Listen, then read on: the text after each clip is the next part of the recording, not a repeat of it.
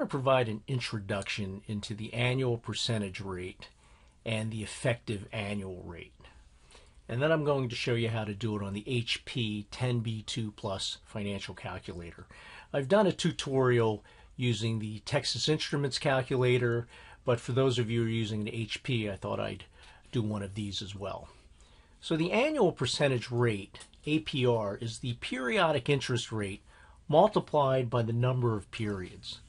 It's sometimes referred to as the nominal rate. And we'll see when we get to the financial calculator, they refer to it as the nominal rate, or NOM, on the calculator.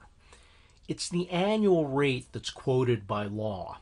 So you may have seen this but not known what it was. If you happen to see an ad in a newspaper or in a magazine for, let's say, a car, and they're telling you what the payment will be, and then they'll go in small print, you'll see something about the APR. Well, that's what this is. If you happen to go into a bank, for those few of you who walk into a bank these days, you may see a board there in the lobby that says the different rates on certificates of deposit, 6 months, 1 year, 2 years, 3 years, and it might say that the APR is 1%, but then saying it's compounded monthly or daily, they'll tell you what the effective rate is. So, for example, if the rate is 1% per month, the APR will be 1% times 12 months, or 12% per year. Now, what the APR does not account for is the effects of compounding. Right? We know from compounding you get interest on interest, so you're actually going to have a higher effective rate. So what the effective annual rate does is it's the interest rate expressed as if it were compounded once per year. So it allows for a comparison of rates with different compounding periods. Right? If you were comparing, let's say, some investment or some certificate of deposit, one paid 1% per month for 12 months, one paid, let's say 3% per quarter. How do you do the comparisons? One's 1%, one's 3%, right? In fact, they're both 12% in this case APRs, but what's the effective rate? What's the better choice? So here's how you do the computation for the effective annual rate. It's 1 plus the annual percentage rate divided by the number of compounding periods raised to the power of the number of compounding periods minus 1.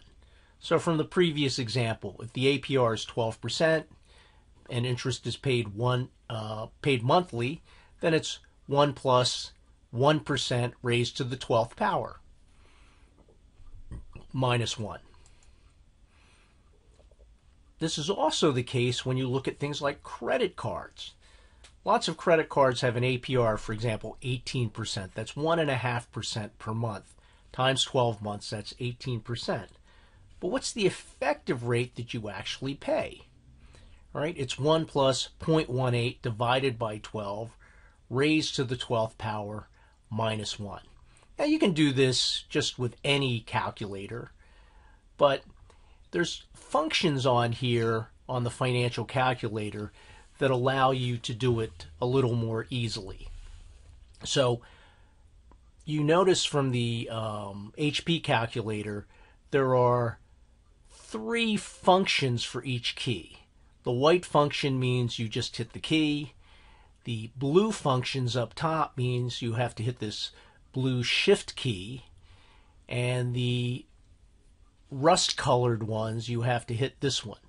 So on this time value of money row here, if you've done time value of money using the financial calculator, below happen to be the items you're going to use to calculate effective and annual percentage rate. So I don't know how well you can see it, but under the I/YR is NOM percent, nominal percentage. That's the APR. That would be the 18%. Underneath the PV is EFF percent. So that's the effective rate. and underneath the PMT is P/YR. That's periods per year. So if we wanted to do this calculation, so the first thing we want to do is clear everything, make sure that there's nothing, in memory somewhere. So you can hit this red shift key or this rust-colored shift key, and down here at C, underneath it says See All, clear all. Okay, it's set for 12 periods per year. Well, let me show you how to set it anyhow. You'd type in 12, and you'd hit this rust-colored shift key, and you'd hit this. So now 12 is in there.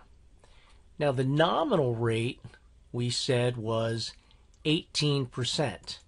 18, again, hit that shift key and hit this. So 18 should be the APR, and if we want to compute the effective rate, we hit this shift key and the effective rate, and we get 19.56%. So that's a little bit easier. It's a little faster, obviously, if you're taking a test to do the calculation. You can also go in the other direction. You can calculate the APR from the EAR. That's not as common. Remember, the APR is what has to be quoted by law, so you're not so likely to see the EAR and need to work backwards for the APR, except for maybe a test you're taking. So this is the formula here for EAR, and you have to do some algebra. I'm not going to do that here, but if you do some algebra, you can work it out so the APR equals the number of compounding periods times what's in these outer brackets, 1 plus EAR. This is raised to the 1 over m power. Okay, it may not look like it, may look like it's multiplied, but it's raised to 1 over m power. That's to get this out of the, exponential part, minus 1. All right, so let's look at the example. If we were to work backwards, again, we could do this by hand, but this is a little tedious, right? If you type something in wrong, you're going to get the wrong answer. If you kind of do it out of order mathematically. So much easier to do on the financial calculator. So let me just clear everything. So shift clear all. Right, it's already set for 12 periods per year.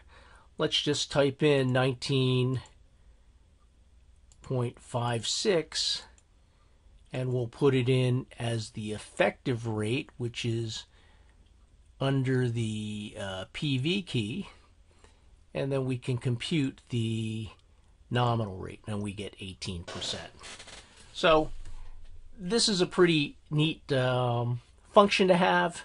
Okay, works especially well if you're taking a test somewhere, CFA exam, or just a test in class. Okay, much faster to do it, much easier to do it.